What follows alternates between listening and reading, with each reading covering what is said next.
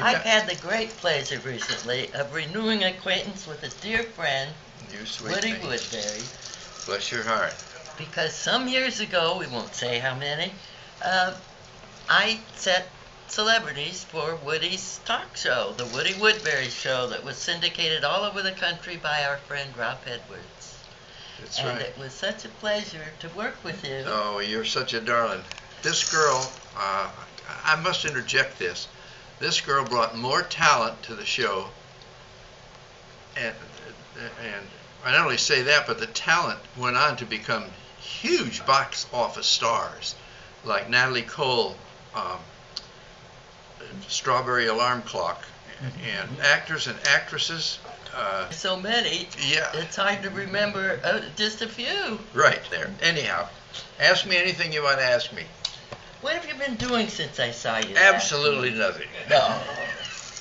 Well, I do know you had rather a nice association with Perry Como. Oh, yeah. I was with Perry for 26 years at Duke University alone in North Carolina. But I was here out here. I come out to do the show for Ralph's company, Ralph Edwards Productions, and we had a wonderful time. Was here a couple of years, and then I had a business in Florida.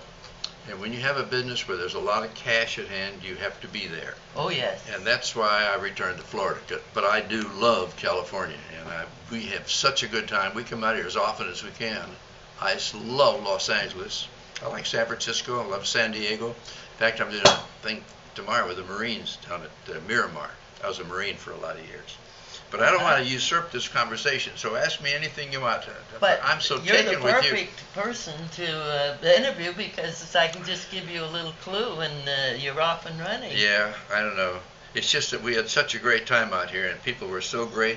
And I had such a great, they weren't my staff, they were the Ralph Edwards staff, but they worked the show.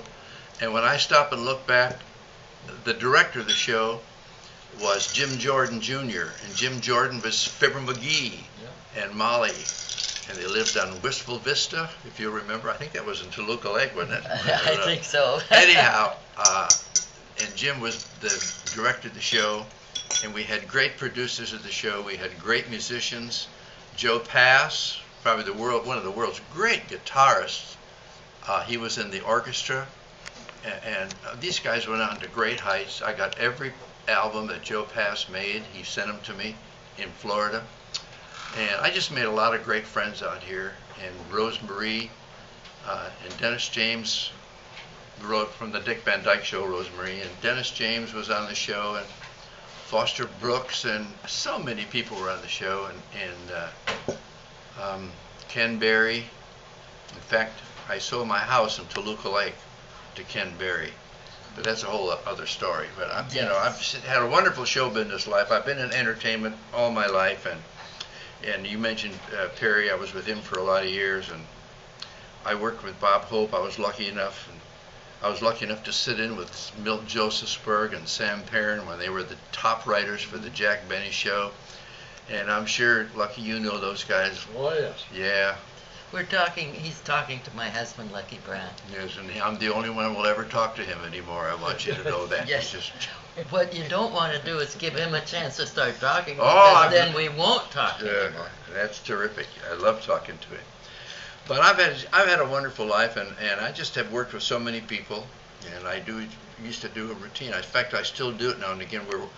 I was playing golf with, and I'm not a name dropper, but I will here. I'm playing golf with Bob Hope and Mickey Mantle and Sam Snead. And we're walking down. We were playing the desert at the desert in Palm Springs. We're walking down the second fairway, and I turned to Bob Hope. I said, "How does it make you?" And he was my hero at that time. I said, "How does it make you feel when you walk out on the stage before you ever open your mouth, before you ever say a word? People start applauding and cheering and clapping." And I said, "How does it make you feel deep in your heart?" And Bob Hope looked at me right in the eyes. He said, "Woody, you will never know." Oh. And I've always remembered that.